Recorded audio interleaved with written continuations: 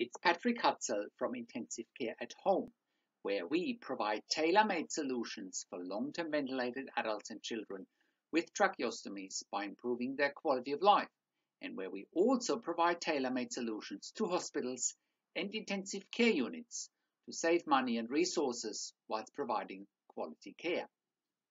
In last week's blog, I shared the 3 most dangerous trends facing long-term ventilated adults and children with tracheostomies. You can check out last week's blog by clicking on the link below this video. In this week's blog, I want to share what to do if there are no or few perceived alternatives for long-term ventilated adults and children with tracheostomies.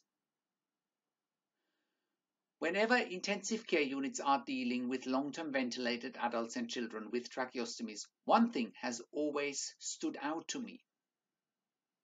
Intensive care units, as well as long-term acute care facilities, are limiting their thinking, and they believe the only way to look after long-term ventilated adults and children is in intensive care or in a long-term acute care facility.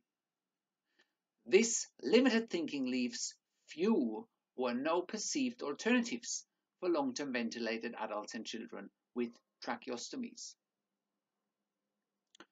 Current limiting intensive care as well as long-term acute care paradigms still only suggests that a critically ill patient will leave intensive care to recover and go to a hospital ward, including long-term acute care, or to leave intensive care after death has occurred and after they have passed away. Most intensive care units are still 20 years behind in their thinking and their paradigms compared to other first world countries like, for example, Germany, where intensive care at home services are widely accepted and widely provided. So this provides a genuine alternative to leave intensive care and go home instead of unnecessarily spending many weeks or many months, sometimes even years in intensive care or in long-term acute care.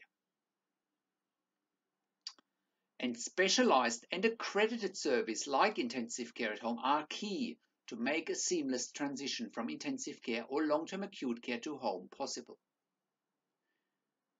And that's what we do here at Intensive Care at Home with our specialization. We provide the care required for long-term ventilated adults and children with tracheostomies, and we enable them to leave intensive care or long-term acute care while still being ventilated with tracheostomies. This dramatically improves the quality of life and in some instances also the quality of end of life for long-term ventilated adults and children with tracheostomies and of course their families as well. This also reduces the massive costs for long-term ventilated adults and children with tracheostomies who have the second highest ranking costs attached to their stay in intensive care only after that insertion. Most long-term ventilated adults and children with tracheostomies fall into the category of DRGs AO6A and AO6B.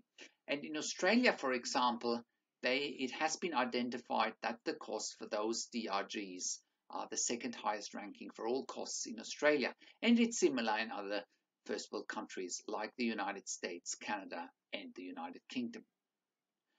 But more importantly, the paradigm shift that needs to occur, besides the massive cost implications when looking after long-term ventilated adults and children with tracheostomies in intensive care or long-term acute care, are that we don't do long-term ventilated adults and children with tracheostomies and their families any favor by unnecessarily keeping them in intensive care or long-term acute care for longer than necessary. Our services, Intensive Care at Home, as well as studies and research have shown that once a long-term ventilated child, for example, with tracheostomy is medically stable and off inotropes or vasopressors, and the only reason they stay in intensive care is their ventilator dependency, we have certainly shown that they can safely be looked after at home. We've also published some research about that. And you can check out that research if you click on the link below this video in the written version of this blog. Therefore, the argument that long-term ventilated adults and children with tracheostomies can't or shouldn't be looked after at home doesn't count. And most intensive care units worldwide really need to evaluate their paradigms and their thinking. Again, other countries such as Germany, Austria, as well as Switzerland and France have been successfully providing intensive home care for long-term ventilated adults and children with tracheostomies as a genuine alternative to a long-term stay in intensive care for now over 20 years.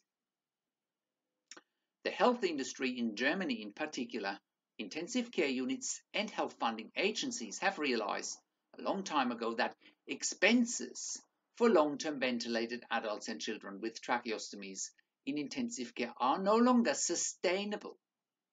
And expenses for long-term ventilated adults and children with tracheostomies are sustainable in a home care environment with the right support structure and the right mindset. And more importantly, patients and their families improve their quality of life in their own home. And intensive care units benefit by having more resources, staff and beds available. Patients and their families have and should always have a choice if they don't want to stay in intensive care or in long-term acute care and want a genuine alternative that exists to a long-term stay in intensive care by going home with a specialized service like intensive care at home. Considering all of these facts, there is a lot of evidence that long-term ventilated adults and children with tracheostomies should be going home whenever possible and not stay in intensive care for longer than necessary and block an expensive, scarce and in-demand intensive care bed. What are your thoughts? Do you think that long-term ventilated adults and children with tracheostomies and their families have few or no perceived options but to stay in ICU or long-term acute care for many weeks, sometimes many months? Leave your comments on the blog. We're also currently hiring enthusiastic and experienced intensive care nurses with critical care certificate for ventilated Melbourne clients. We would also like to hear from you if you have a minimum of 2 years pediatric ICU experience, as we have opportunities there as well. For more information, check out our career section or contact me on one of the phone numbers displayed on the top of the website. We are also a TAC and DVA approved community service provider in Australia. Thank you for tuning into this week's blog. This is Patrick Hutzel from Intensive Care at Home, and I see you again next week in another update.